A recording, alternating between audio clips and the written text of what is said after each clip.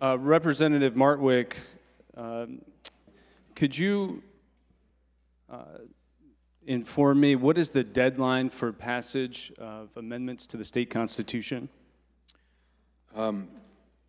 My understanding, Representative, is that in order for a referendum, a constitutional referendum question to be placed on the ballot, it must be passed at least 180 days before the date of that election.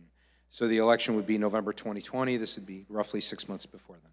So we are almost a year in advance, or perhaps 11 months in advance of the actual deadline for moving this forward, correct? Yes.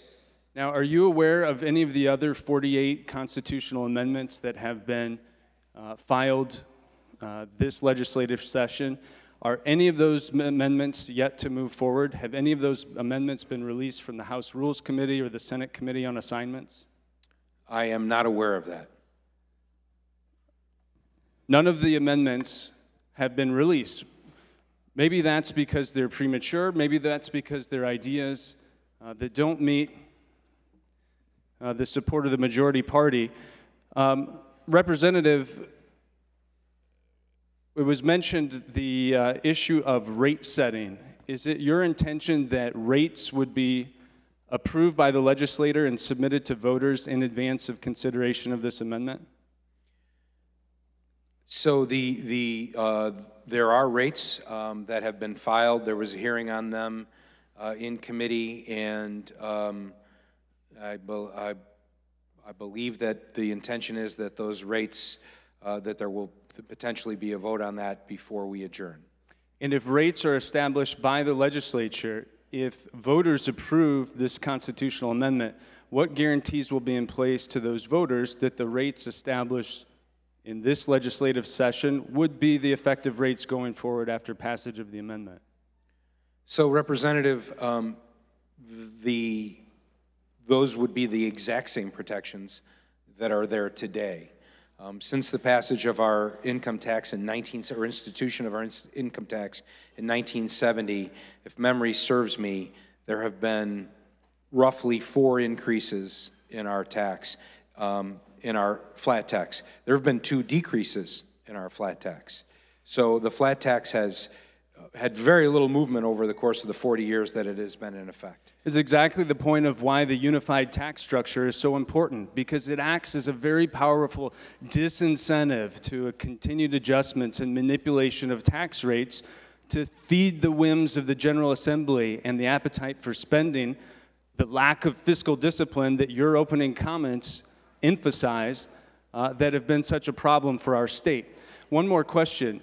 Will this amendment allow for the establishment of additional types of income taxes, whether they are supplementary income taxes passed by the legislature or local income taxes implemented by home rule units of government? I don't believe so. I think what you're referencing is the fact that when they created the language, and in fact I have the minutes of the Constitutional Convention when this was done, there was language that was put into the amendment that limited it to 1 tax. There shall only be 1 tax, and this removes that. That language, if you read the actual comments from the convention, was done to prevent a backdoor graduated rate structure. So this is literally what needs to be done legally to permit a graduated rate structure, but it is really no different than it is today. By simply declaring other types of income as taxable income, we could bring those in. So it really wouldn't change anything on that front. Thank you, Mr. Speaker, to the bill. This amendment opens the door to really limitless spending here in the state of Illinois. And I'm really thinking about Memorial Day today, as many of our families are traveling outside of the state of Illinois. They're traveling to visit their family members who have left us, because the state of Illinois leads the nation in population loss. And why is that? Is it just our weather? No. Every state around us is increasing with jobs and population gains, and they're doing well because they have made a decision to invest in economic growth and create a business climate that is favorable for job creation. This is a blank check for poor spending. This is giving more power to the very most powerful in our state. I strongly urge it.